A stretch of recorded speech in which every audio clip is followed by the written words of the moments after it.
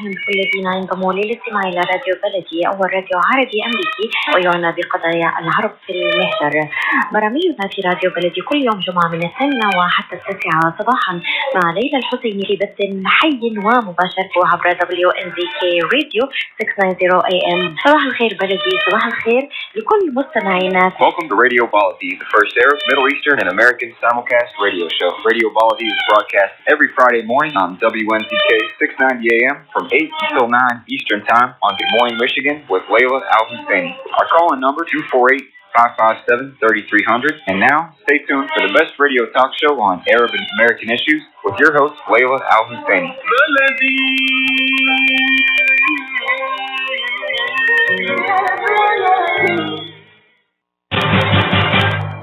I am Atef Abdel Gawad. Join me the first Friday of each month at 8 a.m. Eastern Time.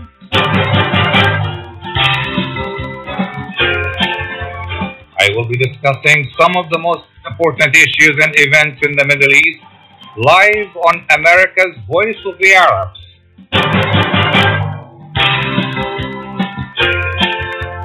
WNZK 690 AM and WDMV 700 AM.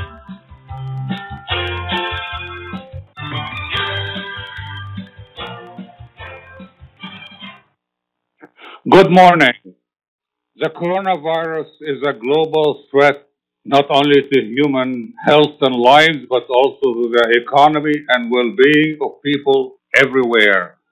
In the U.S., more than 30 million people have claimed unemployment benefits so far. In China, growth is declining by 7% for the first time in 50 years. Oil prices are down as people are locked down and businesses are closed. Yes, fewer cars on the road are resulting in cleaner air. But the uncertainty about the end of the pandemic leaves us with an air of uncertainty about where we are heading. To discuss the impact of the coronavirus on the global economy and our well-being, we have a group of distinguished guests and experts. From Washington, Dr. Mohamed Rabie, Professor of International Political Economy. From Michigan, journalist Khalil Hachem, who is the founder and executive editor of bizmagazine.org. And from Washington, Dr. Nabil Al-Ethari, who is a researcher and academic and a professor of international business strategies at Virginia International University. My first question, good morning, gentlemen, is for all three of you. I know it's a tough question, but I have to hear from each one of you. And let's start with Dr. Rabie. Should we, under those circumstances, be saving lives or saving jobs? Dr. Rabie.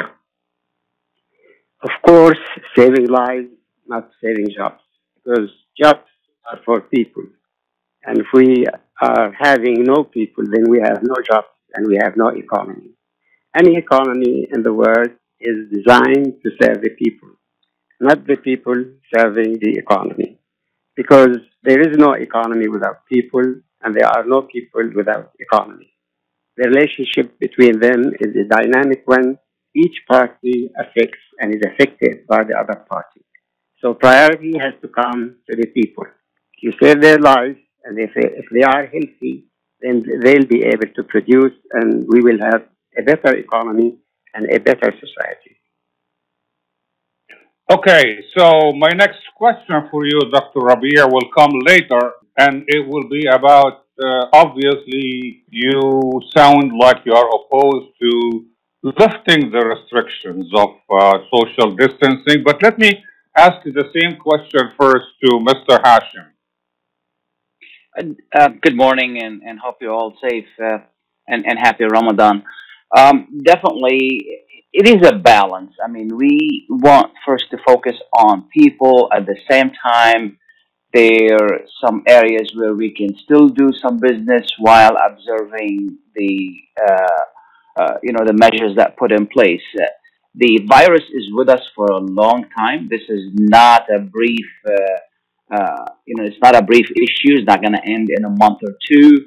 We may have, and we will have, about two in the fall, and we can't just keep locking down everything for a year or so. And it's not about, the overall general economy. It's about the livelihood of everyone. And there are several businesses that can operate while observing the social distancing, while wearing masks, while, following all the CDC guidelines. So you're going to have to learn to operate with this virus. And there's a lot for us to know about this virus. It seems that we still don't have a lot of information about it. We don't have a cure. We don't have a vaccine. First they told us that it affected elderly and those who are sick, and then we start seeing young people, athletes, and so forth and so on, dying. So there's a lot we don't know, and then we have to figure out a way how we can adapt and live with this virus. We can't right now we need to stay where we are, and we need to observe all the guidelines, but at the same time, we have to find a way to live with the virus.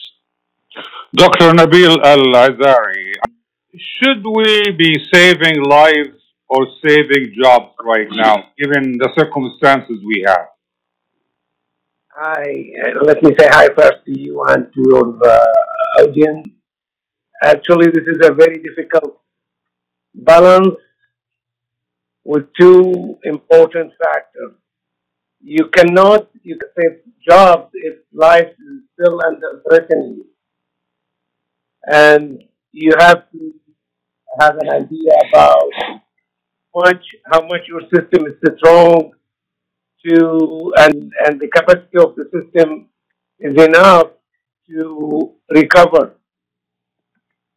If we combine a system level of strength with an assessment of the intensity of virus transmission, we can evaluate any region readiness to restart activity.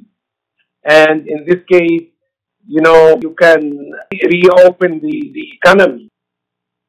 Well, my next question is for Dr. Rabie. As I said, Dr. Rabie, you talked initially about the priority to saving lives rather than saving jobs. So my question for you is, I suppose you are opposed to what the governors are doing, lifting or easing the restrictions for social distancing. Well, I would say that it's too early. I am not against it because we have to open the economy step by step, but I think it's a little bit too early.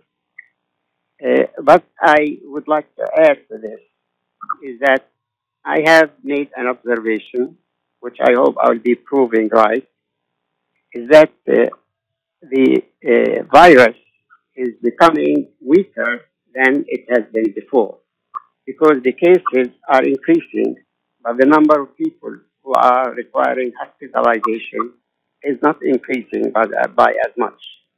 And this really means that there is something in the dynamics of this virus. I asked a scientist who is a colleague of mine, and he told me that the virus, there is random mutation that produces new strains. It seems that the strain that is being produced is weaker than the one before. And this is the only hope that we have, that we will not have a new wave later on in September. If that continues, then the virus will become just like the flu virus, and people can live with it and can go back outside and function. But at this time, we really don't know, just like Mr. Khalil has said, exactly what is happening with the virus. So I think we have to wait a little bit. If we continue in America at the rate of increase in the testing, we should know within 6 weeks exactly where we stand. But not right now, because all what we have today is less than 2% of the population has been tested. And that is very, very small, percentage. So we need to increase this by at least to 5 or 6%. Then we'll have a better picture. And at the same time, we'll be able to know what happens in New York. New York, for example, is the first state. It has more people who died there and who are infected there. Next to it is New Jersey. New Jersey, the percentage of the people who are infected among those who are tested is about 45%, which is very high. In America as a whole, it's 17%. But despite this high percentage in New Jersey, the number of people who are requiring hospitalization is not increasing by much. So there is a trend, and I hope that I'll be proving right, and the virus would be weakened, and then comes a safer time for all the economy to be open. Mr. Hachem, you talked a minute ago about the importance of striking a balance between saving jobs and saving lives. Now, my question for you is that, as you know, millions of people have risen out of poverty in recent years. Now the virus is pushing them back into poverty. So how do we deal with that problem? Well, the property issue has been around for some time, and recently in the past 4 years.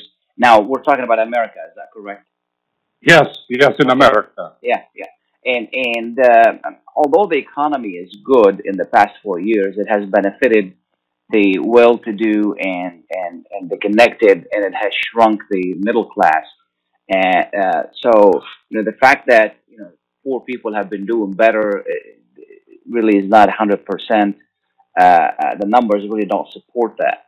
So more and more, the economy was doing well for Wall Street, not for Main Street. However, we've had one of the lowest unemployment numbers in years, which is really good. But wages did not increase. Right now, with the government helping the everybody who is unemployed right now, and it is a brief period where it's going to take 3 months or 4 months or 5 months. Hopefully, when they return and open up, this will change. Some people today are making more money on unemployment than when they were working a minimum wages. Some of these people may not come back. Now, the current situation is going to change the economy. Some small businesses may not continue, and some people may change the way that they've been doing business. And then, as you see right now, some restaurants are providing carry out. We have new surge of businesses of delivery. So things are going to change. Things are going to adapt. Now, what the government needs to do to help, alleviate the poverty that may come up as a result of this, is to provide opportunities, and then to continue helping with loans, and continue helping with asking banks to give, continue the breaks that they have provided for consumers. Today you don't have to pay your mortgage, you don't have to pay your credit cards, you don't have to pay anything. And now, after 3 months, what's going to happen? Are you going to have to pay it all at once, or are you going to be? Are they going to put it with the rest of the money, and then you can start over, so you won't be as impacted as having the burden of having to pay it all at once. If we do it correctly, then we can help the poor, the poor and the needy. But if you don't do it correctly, we may be looking at a huge issue with the economy. Now, the other issue is that makes this all complicated is the testing. And the best way to deal with this virus is to test everybody, find out who has it, isolate them within 4 weeks, 3 weeks, and then you're okay. But we're not doing that. So now we stay home, and then after 4, 5, 6 weeks, we go out, and then numbers go up, then we go back in. So unless we have this policy of testing everybody, trying to know who has it, who doesn't, and then know what to deal with, this is really, I just see it going nowhere. We'll continue after the break. Life is a nonprofit charity that's provided humanitarian aid and development to people and communities for over 25 years, regardless of race, color, religion, or cultural background. When disaster occurs here or around the world, Life for Relief and Development rushes in to provide food, medical aid, and shelter to those in need. Please help improve these efforts. Make your tax-deductible donation to Life now at lifeusa.org or call 248-424-7493. Kashat's Mediterranean Market and Shish Kebab offers a great array of your favorite Mediterranean meals. Meals range from lamb specialties, shawarma sandwiches, seafood dinners, and they offer special big trays of your favorite food, plus much more. Kashat's Mediterranean Market and Shish Kebab address is 32839 Northwestern Highway in Farmington Hills. Their phone number is 248-538-9552. That number again is 248-538-9552. And the supermarket is open from 8 a.m. to 9 p.m. Kashat's Mediterranean Market and Shish Kebab will definitely leave you satisfied. When it comes to reproductive medicine, IVF Michigan Fertility Centers are the recognized leaders. With locations in Bloomfield Hills and 5 other cities in Michigan and Ohio, IVF has experts in all aspects of the field. As a founding member of IVF Michigan Fertility Centers, Dr. Nicholas Shama is one of the leading reproductive endocrinologists in Michigan and Ohio. Dr. Shama has performed over 10,000 IVF cases and has helped thousands of couples fulfill their dreams of parenthood. American board certified in both obstetrics and gynecology and reproductive endocrinology and infertility, Dr. Nicholas Shama is a very caring, compassionate, expert physician that understands not only the medical but also the emotional toil of infertility on his patients. When it's time, get personalized care from Dr. Nicholas Shama at IVF Michigan Fertility Centers in Michigan and Ohio. Call toll-free 855-952-9600, 855-952-9600. I am Atef Abdel Gawad. Join me the first Friday of each month at 8 a.m. Eastern Time.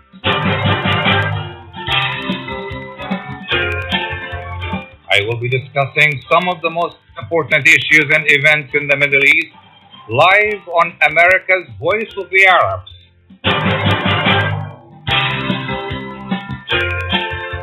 WNZK 690 AM and WDMV 700 AM.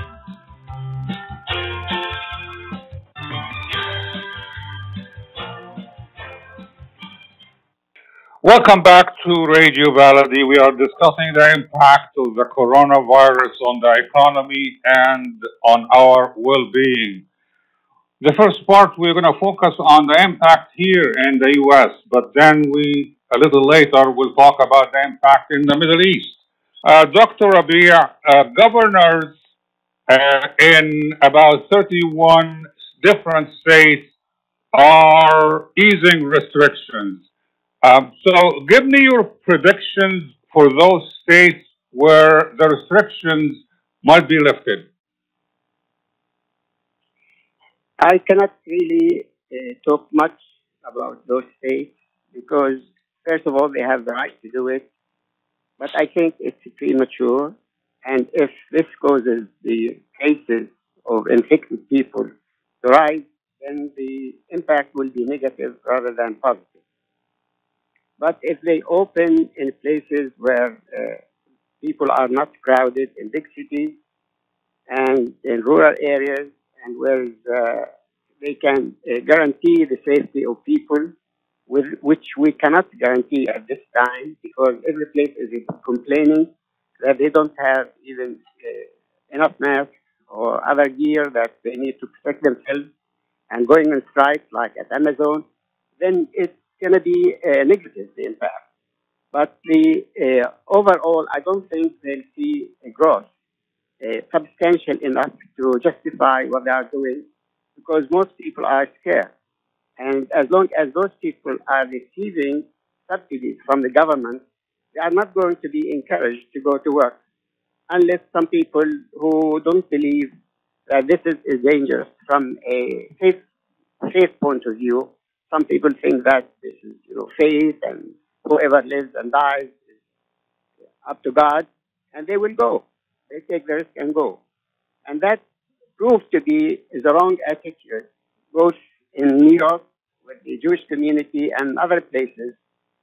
Also, it's not really the right path or the right position that people should take. So the impact on the economy is not going to be really great. We know that the American economy contracted by about 5% in the first quarter. And we have to understand this is actually in the last 2 weeks only of March, of April. This because of March, sorry. Because if you take all the months, the first quarter is 3 months, January, February, and March. And only the last 2 weeks that we have the impact, the closure. So which means in the last 2 weeks of March, the economy contracted by 5%, which is also, it canceled all the growth that happened in January and February and first 2 weeks of March. So the economy is contracting right now. And I think the second quarter, probably the contracting will be, in my estimate, closer to 30%, which will be a big, hit to the American economy. So there is justification, some justification to open the economy and let it go down that road. But again, the people who will be encouraged to go out will be small percentage, because as long as they continue to receive subsidies, they will be taking care of themselves and they care about their health more than about the economy at this point.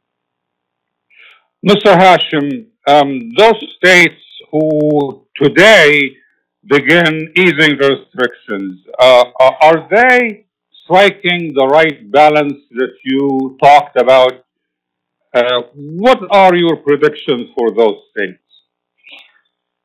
Well, some of these states, I think their decisions are based on affiliation with the White House and politics rather than numbers and realities. I think it's important, to go back to what I was saying earlier, which is the balance, but it would have to be done correctly, and it has to be done in stages based on, what businesses don't require the close proximity and what businesses could really abide by the CDC ruling. And for example, some of the states that have meat packing plants and some of the food chain manufacturing there, if they go back to work, which they did, and then they got infected and then they went off, and that's going to disrupt the supply chain. I think just like we have done for hospitals, where we created a makeshift stations for people who are infected by the COVID-19, these plants and should work with the states in providing a makeshift manufacturing or processing plants where we can observe the distancing, but at the same time we could produce. To go back business as usual immediately without really paying attention to the guidelines is not responsible in some of these states, and they're going to have to pay for it. If you take a look at 1918, most of the people who died in the second wave, not in the first wave. So and these states, again, they could suffer consequences early in the fall or maybe sooner than that. Because if they reopen completely and they don't have a plan. We are where we are because we didn't have a plan. We didn't have a plan to counter the pandemic nationwide. We didn't have a plan for testing. We didn't have a plan for how we're going to deal with the economy except throwing money at it. So, again, we're not really going through the balance that I talked about, but we just want to reopen so to make the president happy is not really the right way to go. Let's go with that question to Dr. Rabie. You said earlier, Dr. Rabie, that there is much we don't know about the virus, about the coronavirus, and that's actually what most experts are saying. But didn't we have a coronavirus of some form or shape back in 2002 and striking China, the same place that coronavirus came from this time? So how do you explain that we don't have a vaccine in 2019 when we had an idea about a similar form of virus in 2002, 2003? Well, I think this question has to be asked to the government, not to me, because we understand also that there was some sort of cooperation between the United States and China in this area, and even some money from the U.S. went there to help finance the research in Wuhan.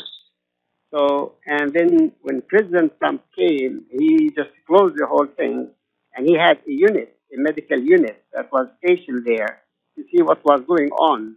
It was established by the Obama administration, I guess. And then he canceled this and closed that account. So it is a responsible act that was taken by the administration here. And also, we know also they underestimated the seriousness of the virus at the beginning. That was the attitude. And we discovered later that the government was not ready for anything, was not ready how to respond to the virus, how to deal with it.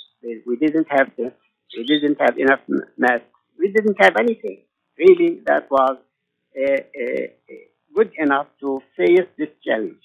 And this goes back to the free market economy, which I am against myself. I have been writing about this for years and years and years. And I wrote a book after the first crisis, the Great Recession, which we call it in 2008. I called it Saving Capitalism and Democracy, in which I said that the theory that we are using in economics, which I studied myself, and I taught at universities, different universities, is no longer valid. We have actually to reinvent our own theories and our own system, because the system is not fair. This system also is almost destroyed, disseminated the middle class in America. And although the number of poor people we are talking about is small, something like 15%, I believe the actual number probably reaches 30%, not 15%. And also when you talk about we had the lowest rate of unemployment back in like last year, this is not really correct. It's not accurate. It's put it differently. Because participation in the labor force in America went down by about 6%. So if you take those people who pulled out of the market because they cannot find jobs, or they just went back, just like young people living with their families, and so on, then the rate actually was about 8%, not about only 4% or 3.8%. So when you lose people who get out of the market, and this was going to happen later on, by the way, I believe that a lot of people will pull out of the market because they are not going to find jobs. We'll have many, many thousands of bankruptcies we're going to have in the coming days. The debt of companies, American companies, about 19 trillion, which is almost the size of the economy after the contraction of the American economy. And there is so much junk bonds on the market. Yes, the Federal Reserve might buy these back and try to help, but the bank is not, or the Federal Reserve, not going to be able to stop the bankruptcy. So many businesses are going to be out of business. Look at what's happening to the oil industry as an example. A lot of the small companies in Texas, Oklahoma, and many different places are going to go out of business. And when they close, there's no way to go back to that one. The Europeans were able to handle the situation much better than us. For example, in Germany and other countries, the government guaranteed 90% of the salaries of the people, so companies can keep them and just pay 10% right now. In England, they did 80%. The government guaranteed 80%.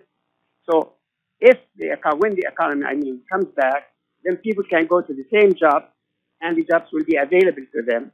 And at the same time, companies will not pay except 10% of what they were paying their workers. Here, we don't believe in this.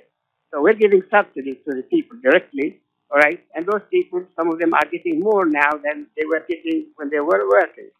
And then when they come back, when companies go out of business, those people are not going to find jobs. So everyone who claims that the economy will come back strong doesn't understand the economics and does not understand the dynamics of our economy in particular. We'll continue after the break. Are you going to start a restaurant or grocery store soon? Do you need floor plans and designs? Call Naji Abood at 734-744-9796. Do you want to buy kitchen and restaurant equipment at discount prices? Call Naji Abood now, 734-744-9796. New Concept Products and Design, the trademark of kitchen equipment. 5% discount on all purchases of $75,000 or more. New Concept Products and Design, new location, 31185 Schoolcraft in Livonia. Learn more at www.newconceptproducts.com. Call Naji Abood, 734-744-9796. If halal is important to your family, you can trust that Miramar will offer not only the highest quality halal products, but the best tasting and healthiest foods that can be placed on your family table with confidence. Miramar is the first and oldest halal certified food brand in America, serving the Arab and Muslim community, and offers a wide range of halal food products. Check out Miramar's halal food selection today by visiting Miramar's exclusive distributor, Ziad Brothers Importing at www.ziad.com. When you're looking for the best in optical care, Dr. Imad Nakash is your doctor to see. With years of experience and thousands of successful procedures performed, you can trust your eyes to Dr. Imad Nakash. See Dr. Imad Nakash and his professional staff for your eye care needs. There's 2 locations to serve you. In Hazel Park, call 248-336-3937. 248-336-3937. In Rochester Hills, call 248-299-3937. That's 248-299-3937. I am Atef Abdel Gawad. Join me the first Friday of each month at 8 a.m. Eastern Time.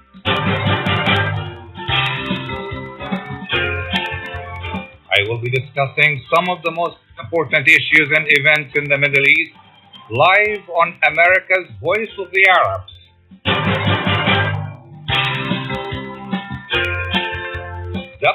WNZK 690 AM and WDMV 700 AM.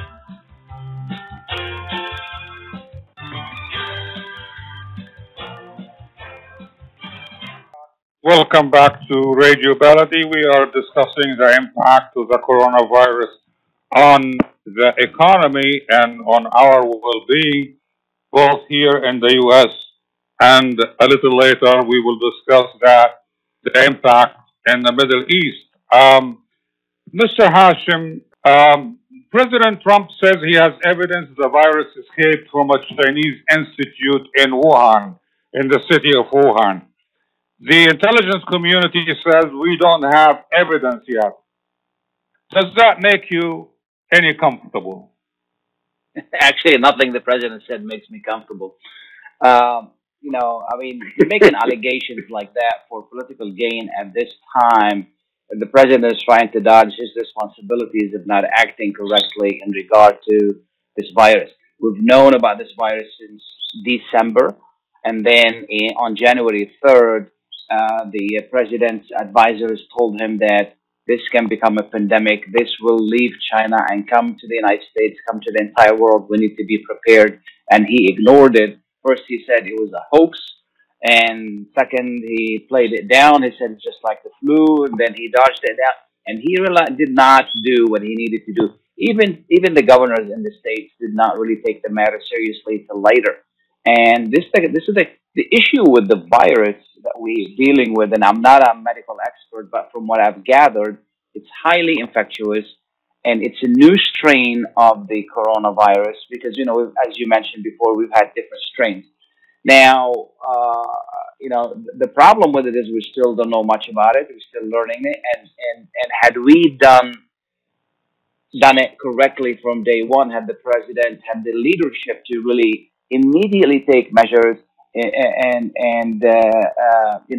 think the impact would have been a lot less. It is here. The virus is here to stay. I really don't think that there's any conspiracies there. These things happen. We've known about it. We've known it's going to happen. President Bush Second, the Sun talked about how pandemic we need to be prepared for, and didn't do anything about it. President Obama talked about it and didn't do anything about it. You know, whether he was able to or not, that's a different story. President Trump had 4 years to really do something about it for us, to be prepared for a pandemic. Instead of being prepared, you know, he really stripped or cut the budget for the CDC and specifically that department as part of their, you know, their cuts, and they didn't do anything. So we weren't really prepared, and I think the president, as we all know, the president, you know, gives us ideas without backing it. You know, just like the drinking of Lysol and other stuff that he suggested, and he later on said he was joking. And I don't think this has any water. It's just, you know, political maneuvers to misdirect the public, and I don't think really it gained any traction. Dr. Rabie, given what we heard from Mr. Hachem now about the performance of President Trump, and we are talking about the impact of the virus on the economy and on our all well-being, but what impact will the virus have on President Trump's presidential aspirations? I think this is the key question, Dr. Atef. I think all what he's doing is just to get re-elected. And unfortunately, this is not a strategy. This is not even a sound plan to run a country, especially if you have a country like the United States that is still dominant in the world and maintains the strongest position no matter what happens. And this is unfortunate because the man is just driven by ambition to be there, sit in the White House for 4 more years, and he is willing to do anything that he could do if he can guarantee this kind of outcome. And this is why he is just accusing everybody. He's not only accusing China and accusing other countries, but also he accused Russia before, and he accused Iran before, and everything. Because if you go back and look at the ruling elite in America, and this includes the Democrats, by the way, not only the Republicans, they are ruling this country by fear. This is actually taking place since the Reagan administration. And when the people are fearful of an enemy from outside, then they are willing to abandon their rights or a portion of their rights. They accept a police state, they accept more violence, they accept more unemployment, because there is a big, ghost is threatening them from outside. And as long as we have this ghost, we create it and we push it and we inflate it, then they can be comfortable in their peace. And this has been going on for over, 30 years now.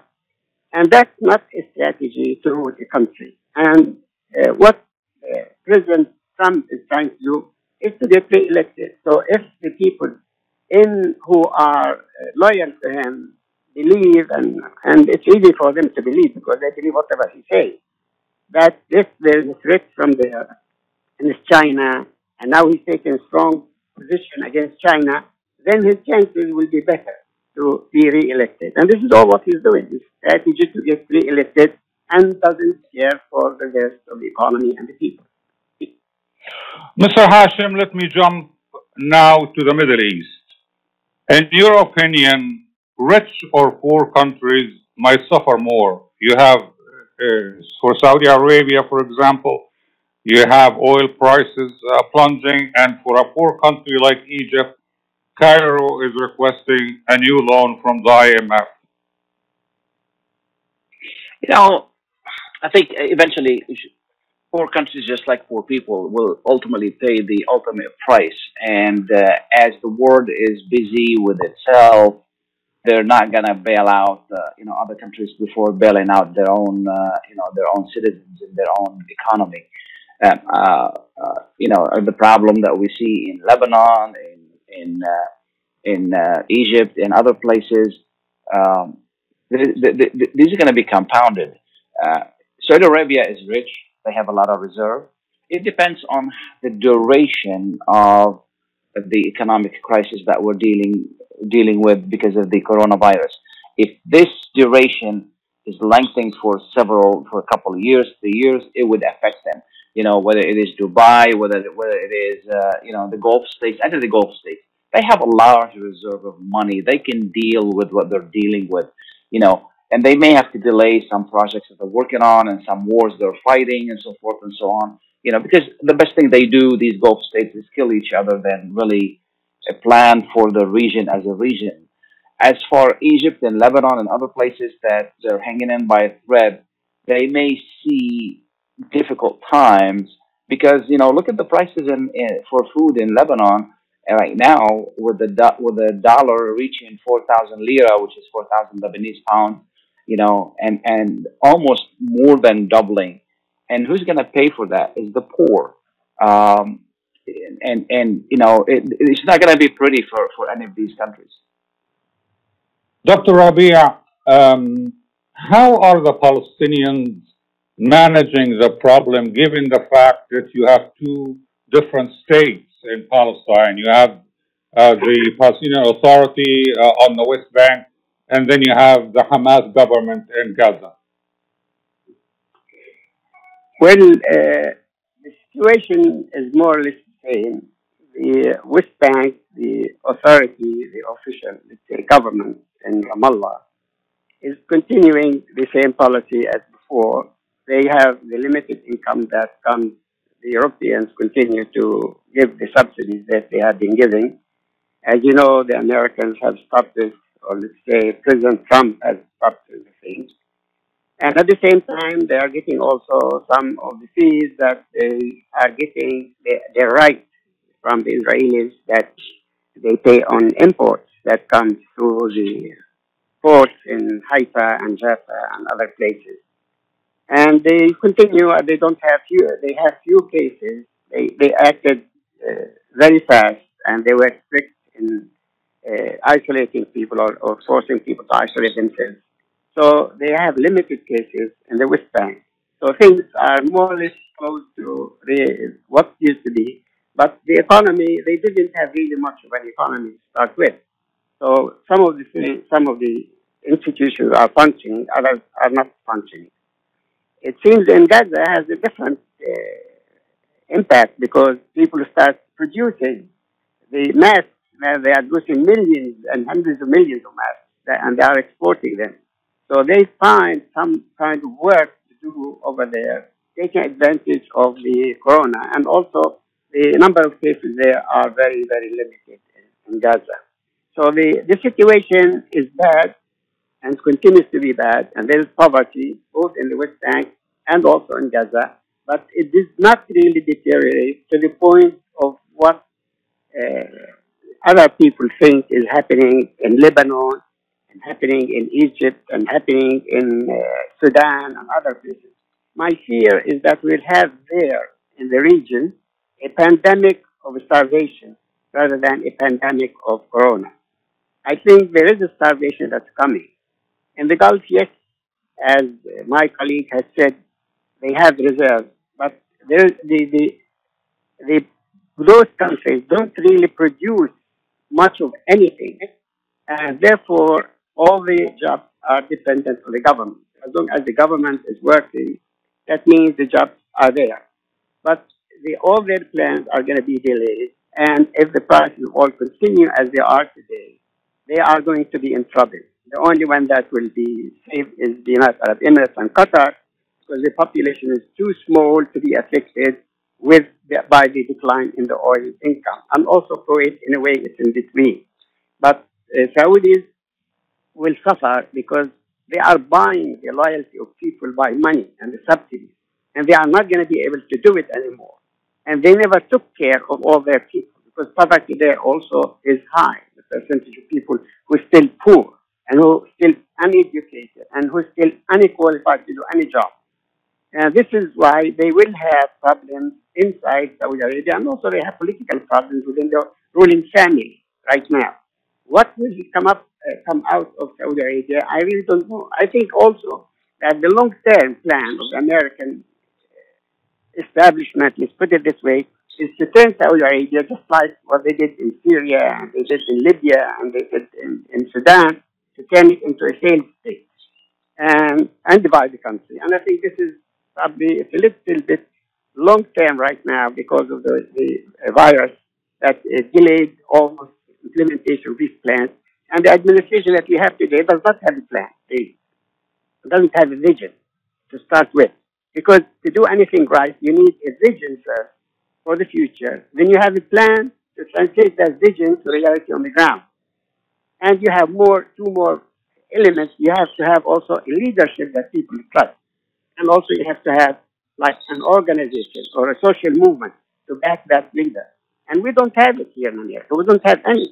I mean, the approval or even of the parties, the Democrats and Republicans, is so down to the 20%. And in Congress is only 9%. So if you look at what's happening in America, the public opinion, people have more trust in government than they have in the central government in America today. And the whole system needs to be restructured.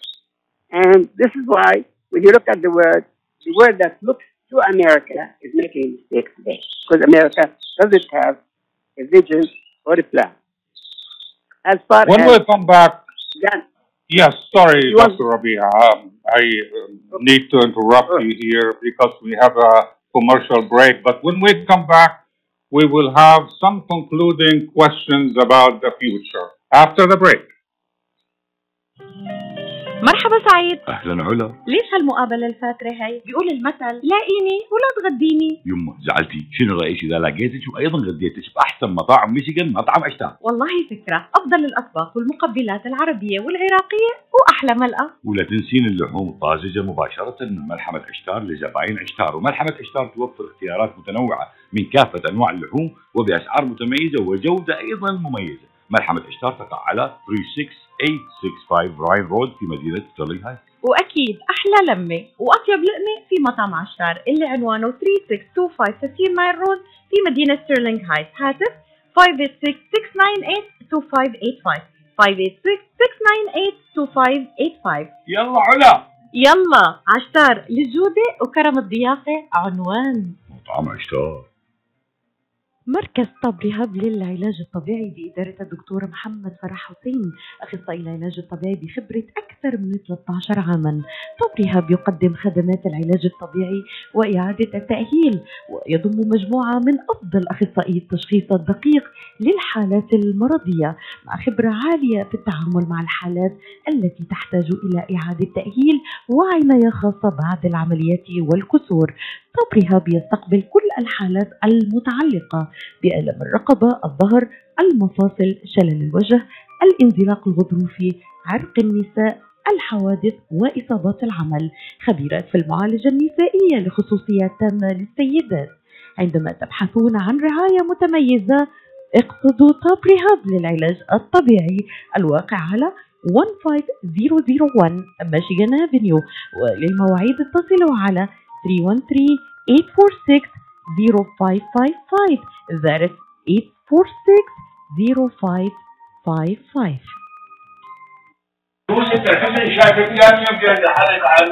كل ساعة عم بستناك مشان نروح نتغدى بالشام. الشام؟ ايه بالشام ومو بالشام. شلون صار صحيح؟ بدل ما نروح نتغدى بالشام ايه جابوا لنا الأكلات الشامية الطيبة لعنا لهم. وشلون بقى؟ هذا مطعم دماس عم يعمل كل الأكلات الشامية الطيبة هو. طيبة؟ طيبة كثير. شرفوا نتغدى سوا بمطعم دماس.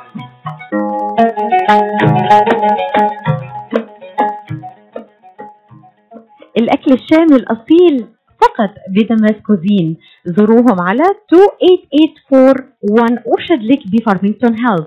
ولطلباتكم اتصلوا على 248-987-4609.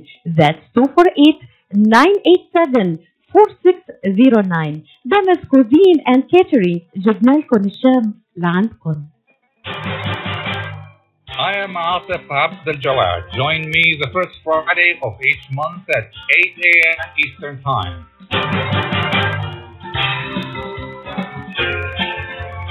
I I will be discussing some of the most important issues and events in the Middle East live on America's Voice of the Arabs.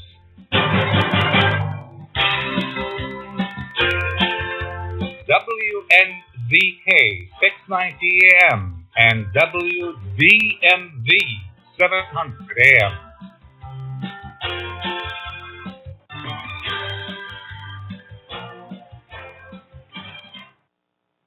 Welcome back to Radio Baladi. We are discussing the impact of the coronavirus on the economy and on our well-being. Our guests are Mr. Khalil Hachem and Professor Mohamed Rabie. Mr. Hachem, do you see a need for international alliances now to safeguard health security rather than military security? Absolutely. I mean, we're dealing with the unknown. We're dealing with a virus. We really don't know, what kind of virus it is, how it is going to manifest itself. The fear here, or the problem here, is that 50% of people who contract this virus have no idea that they have it. At the same time, they do infect others. This is the problem. I mean, if this were to be like the SARS, where somebody gets it, they get really sick, and then either die or get very sick, and they know that they got it. Some people get it, and they don't really know what to do with it. Our lives are never going to be the same, and everything's going to change. The duration, we have no idea how long it's going to be. Do we need cooperation? Yes. Is there cooperation? I don't see cooperation. I don't even see cooperation between states and the federal government in America. And I don't see that big cooperation between the United States and Europe. And I don't see that big cooperation between, rich country, poor country. And, this time we cannot ignore poor countries, because if they are infected, they're going to infect us. So this is a worldwide problem. This small virus that we can't see shut down the world. And only the world, if they come together, with a good plan, how to counter it. Otherwise, we have a big problem. Professor Rabie, as you know, people are working from home now. Students are using remote learning. So after the virus is over, why do we need to physically go to work or physically go to school? Well, I think two reasons.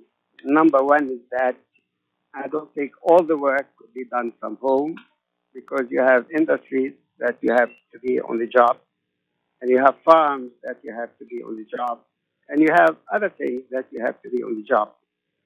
And also, for students, I believe that learning via the internet is really a tragedy, because what you really need to do is to interact with the students. Being a professor, that I taught at 11 different universities on the 4 continents, including 3 universities here in Washington, D.C.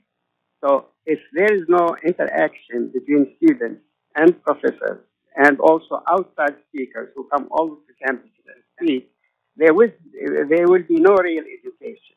Because even students from the Middle East who come and say, I would like to study international relations, and they would like to go, let's say, to faraway places, good universities. I say, just being in Washington, D.C., you learn much more than going to school in a much like New Mexico, for example. Why? Because here there are so many activities in the city that you can attend, that you learn so much from it, not only from one professor or 2 professors. So there is a need for the interaction. And also, when you talk about this, the sad thing in America today, that a lot of poor students and poor families have neither computers nor internet connection at their home. Their kids are really missing a lot. And some of them probably will miss the whole year because of this fact. Again, going to the system that we have today. When the system of government does not really have any reserves or anything, this is what happens today. Then you feel you are facing a challenge you are not ready for it.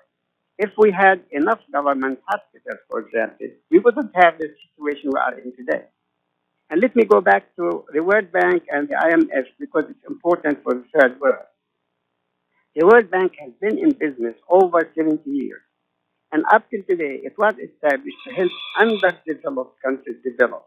The World Bank, up till today, does not have one single success story to tell. We're unable to help one single country develop and move from the agricultural age to the industrial age. The IMF has not been in any country without destroying their economy. Show me one economy in America and in the whole world that the IMF was able to help. They cannot help. And also the rate of interest they are giving those people are at least 10 times as much as the rate of interest that is charged by Federal Reserve or the European Central Bank. So they are giving them loans with a high interest rate that they cannot repay. According to my estimate, my latest book, which was published in the 2018, called The Global Debt Crisis and its Socio-Economic Implications. According to my estimate and my work in this one, about 60 countries in the world will never ever be able to repay their debt, including, of course, the United States and England and Germany and Belgium and Italy and Spain and so many. Not only the poor, also the rich countries. They cannot pay it.